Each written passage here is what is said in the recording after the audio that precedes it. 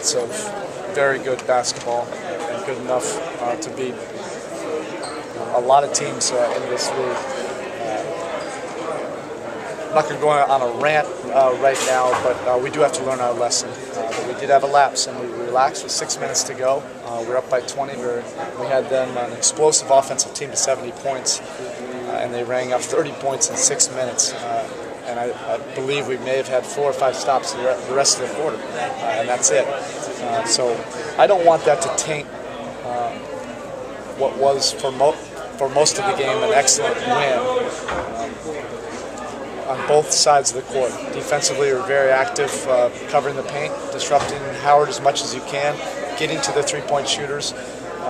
Up until the fourth quarter, I think we had them down to 6 threes for the game made, which is tough to do.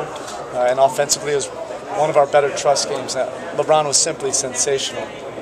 That's an efficient, powerful basketball game to have 51, almost a triple-double, but to do it on only 25 shots. And our team was still able to move the ball, trust each other, execute offense. We've come a long way on that side of the floor. So there are some good things we can pull from this. My hope is that we'll learn our lesson without actually having to feel that really real pain of giving up a lead like that down the stretch. I noticed LeBron in the first quarter just kept himself under control even though he was high. We had excellent poise on the offensive end of attacking, of balancing, facilitating, and moving the ball, finding the open shooter. But LeBron got us off to a great start. He was very focused, and I'm sure the basket looked like it was as big as an ocean to him. But he was also able to facilitate a lot of offense for us at the one position, which made it unique. You would think scoring over 50 points that we'd be running every single play for him. He was initiating a lot of our offense for the majority of the night. So it's really an efficient basketball game for very talented dude. How's Dwayne? He's banged up. His back is a little sore. It was a tough fall. He landed right on his tailbone. I was surprised that he actually came in and played. He'll probably feel more sore tomorrow, so we'll have to see. We thanked him for gutting it out and even coming back and playing. This was your first look at Hito and Jay Rich and you, Breed. That's all I need to see is what they did in the last 6 minutes. That was our fear coming into the game. That's an explosive offensive team. You think they're and better? They have offensive firepower at virtually every position. Now they have multiple guys that not only can shoot the three, but they can put the ball on the deck and make plays. So from that standpoint, I think they're more explosive than what they were before. Yeah, he adds to our depth at that position. You can see why we would need him in a game like this. The stat line wasn't real notable, but he offered a lot of bulk and a big presence in the paint. Putting his body on Howard on rebounds, blocking out, trying to keep him from getting deep post position. He's kept himself ready, much like everybody else. We've said it all year long that everybody's a rotation player, and that's why we feel we have the versatility and the depth that we do for nights like this. When LeBron is draining contested 20-footers like he was in the first quarter, do you just toss out the game card for 8-9 minutes and say, look, as long as the ball is moving and guys are executing the offense and feeling engaged and involved, I think it's good for us. He's a rhythm player. Dwayne is a rhythm player.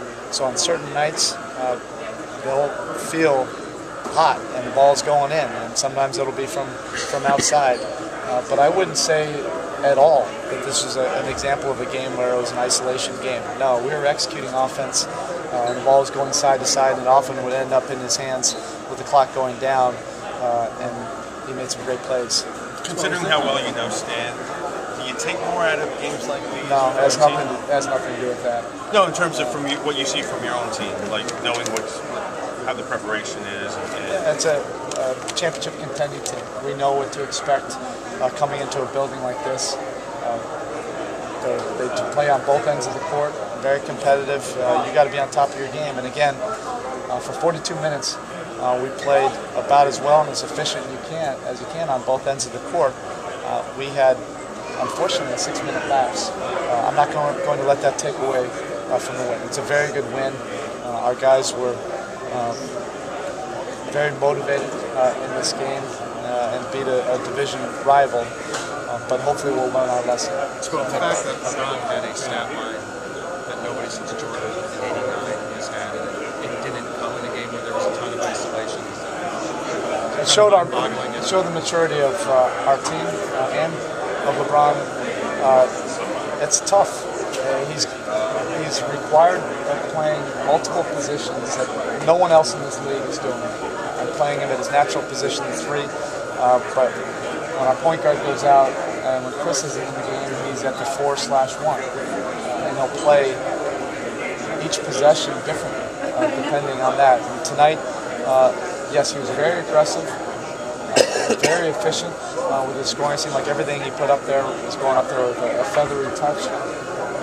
But at the same time, just as important, he was initiating a lot of offense for us, facilitating, allowing us to execute different options, and then the ball would come back into his hands. We've come a long way in the last couple weeks in terms of our trust and our execution of the second and third options.